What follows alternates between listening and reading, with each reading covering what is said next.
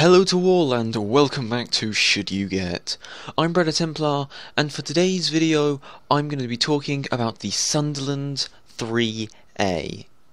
Now, the Sunderland is one of those aircraft that I quite like, and despite the fact you'll hear people saying, oh, your Ki 100s, your Peshka 8s, and aircraft like that are really overpowered, you never hear much about the Sunderland Mk III, which is, in my opinion, at this current point in time in the game, the most overpowered bomber in the game, if not one of the most overpowered aircraft in the game. Sitting at only a battle rating of 1.7, everything about this aircraft absolutely dominates when it's in the sky, and it does still amaze me to this day how absolutely overpowered this aircraft is, and yet how few people actually fly it. But enough about that for now, and let's get on to the history of this aircraft and see what made it what it was. The Sunderland was mainly based off the S-23 Empire flying boat, a civilian cargo and passenger plane that was designed to be able to reach the far reaches of the British United Kingdom and all of its many assets and colonies. However, during the S-23 Empire's development, the British Air Ministry was looking into a military version. In 1933, there was a new specification given out for the next generation of flying boat for ocean reconnaissance. These specifications were fairly lenient, only requiring the new aircraft have 4 engines and to be either mono or biplane. In response to this, the Short brothers started on a design that would meet the specification but at a lower priority to the S-23 Empire. The design was originally going to have the Coventry Ordnance Works 37mm automatic cannon. This was originally going to be mounted in the bow of the aircraft with a singular Lewis gun in the tail. This new variant was known as the S-25, and the design was submitted to the Air Ministry in 1934. However, the S-25 prototype only first took flight in October 1937. As construction proceeded, the armament was changed to a single 303 Vickers K machine gun in the nose and 4 303 Browning machine guns in the tail. There was then a change in the tail turret to a powered version, this being one of the first powered turrets in the world. Now, despite this aircraft being a bird of war, it's actually quite homely, as, just like the S-23, it had 2 decks with 6 bunks on the lower deck, a galley with a twin pressure stove, a porcelain flush toilet, an anchoring winch, and even a small machine shop for in-flight repairs. Now, the aircraft was originally fitted with 6 drum fuel tanks with a total capacity of 9,200 litres, which is around 2,430 US gallons. However, as time went on, it was also equipped with 4 smaller fuel tanks that were added behind the rear wing spar to give a total fuel capacity of 11,602 litres, which once again is around 3,037 US gallons for you Americans out there. This offered a massive 12-hour patrol time in the aircraft, which for its time was very impressive. Now, the original specification, as I've already mentioned, was a 37mm gun and up to 2,000 pounds of bombs, mines, or depth charges. The ordnance was to be stored inside the fuselage in a bomb room and was winched up to ranks under the wing centre section that could be traversed out through doors on each side of the fuselage above the waterline to release position. And in fact you can see this on War Thunder. If you fly out the short Sterling and you look under the wings when you drop your bombs, you can actually see the mechanism working exactly like it was intended in real life, which I have to give it a Ganjin is quite impressive. In the end, the overall armament of the aircraft was 4 303 British Browning machine guns in the tail, manually operated 303s on either side of the fuselage, firing from ports below and behind the wings. However, these were later changed to 50 caliber Brownings. There were also 2 different nose turret weapons. The 2 Browning machine guns that were later changed to 4 fixed Browning machine guns for the pilot, that being 2 on each side, and also a twin-gun turret on the upper fuselage working as a dorsal turret, and 1 in the nose, bringing the total defensive armament up to 16 machine guns. In the Second World War, the Sunderlands quickly proved their usefulness in the rescue of crews from torpedoed ships. On the 21st of September 1939, 2 Sunderlands rescued the entire 34-man crew of a torpedoed merchant ship from the North Sea.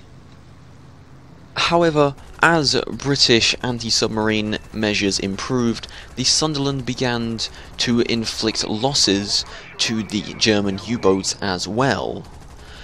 The Sunderland made its first unassisted kill of a U-boat on the 17th of July 1940. The Sunderland was also found to have very effective defensive armament.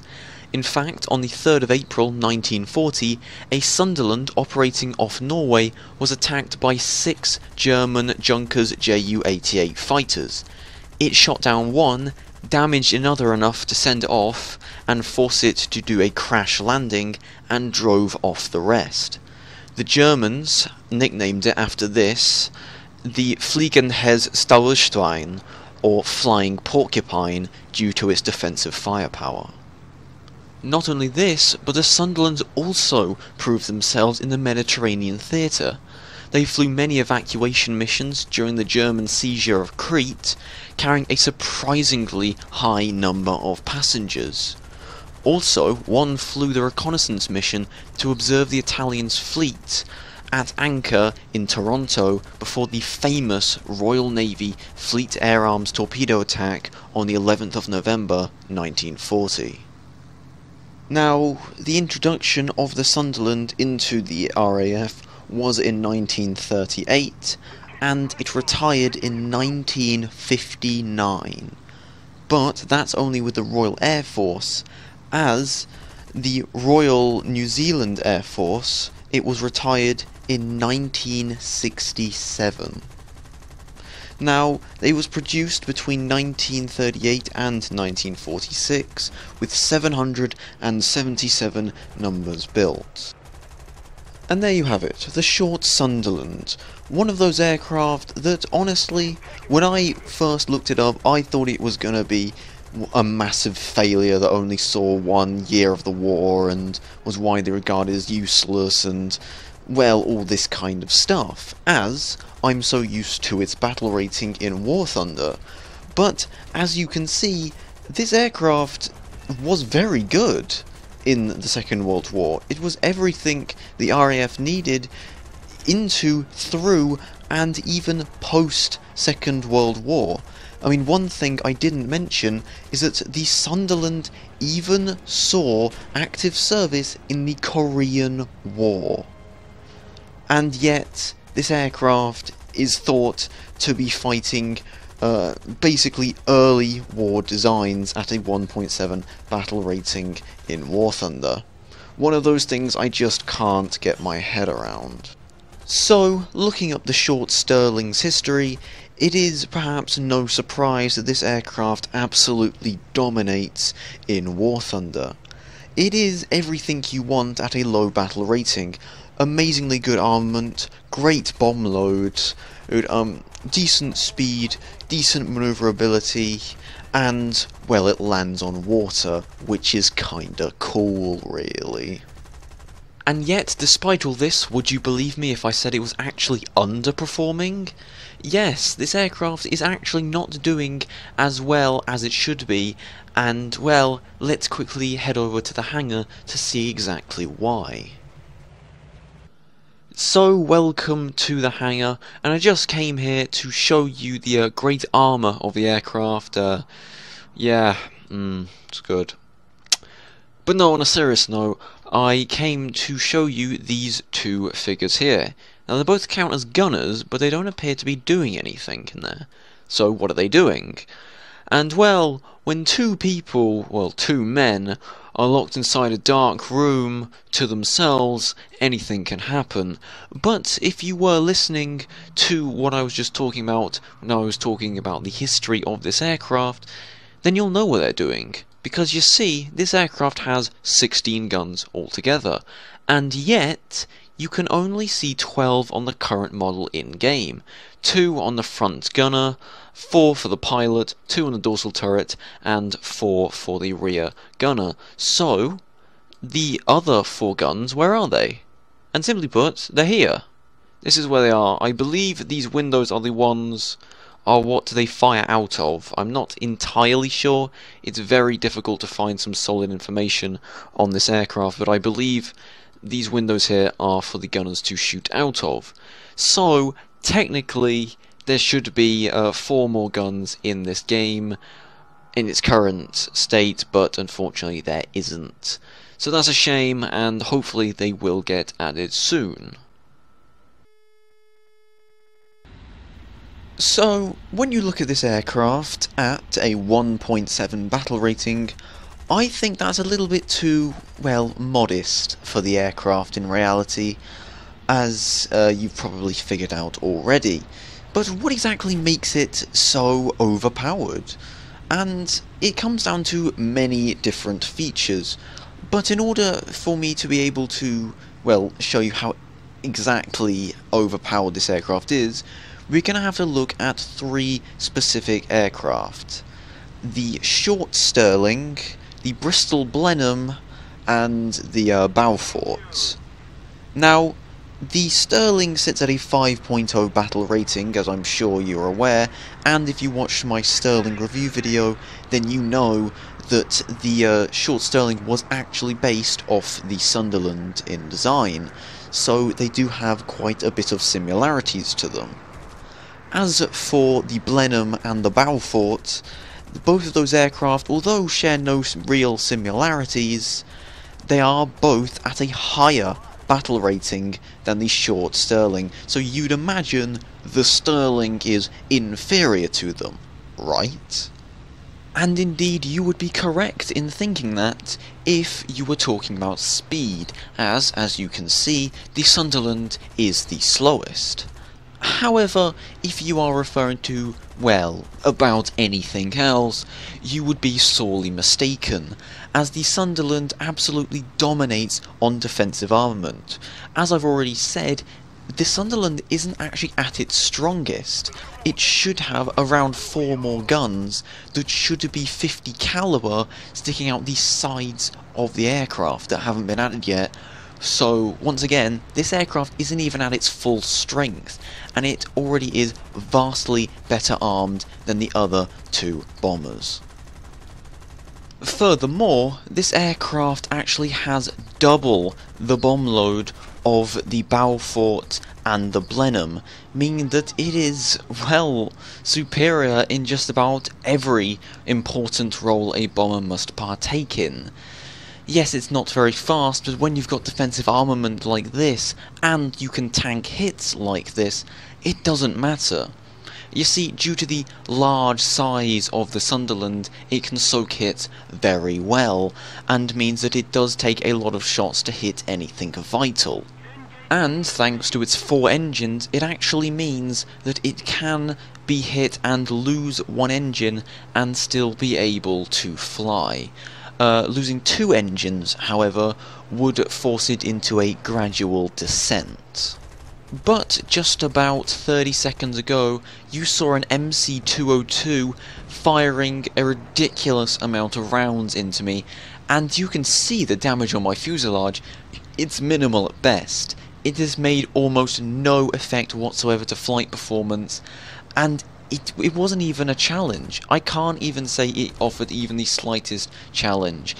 And that's not because I'm an amazing pilot, and that's not because the Mk IIIa is a bad plane, that's just because the Sunderland is a 1.7 battle rating aircraft.